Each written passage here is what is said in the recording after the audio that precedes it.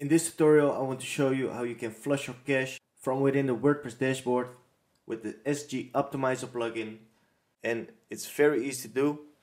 In another video, I have already explained how you can flush the cache from the SiteGround dashboard from the Site Tools panel, but in this video I want to show you how you can do it from the WordPress dashboard as well. So therefore I go to the WordPress dashboard, as you can see over here.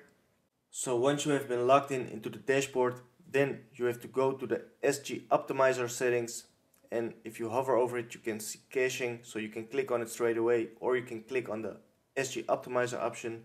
So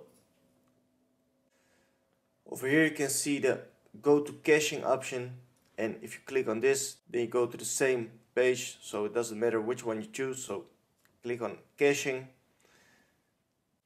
Here you can see all the caching settings, and if you want to flush the cache or purge the cache, the only thing you have to do is go to the option over here, manual cache purge, and then click on this option, purge cache. So if you do that, now you can see success, dynamic caching successfully purged.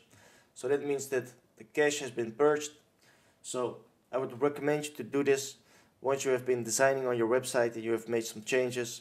After that, always make sure to flush the cache, because sometimes if you don't do that and you visit the website, then you won't see the changes immediately. So always make sure to flush the cache, then you won't have that problem. Now you know how to do it. So thanks for watching.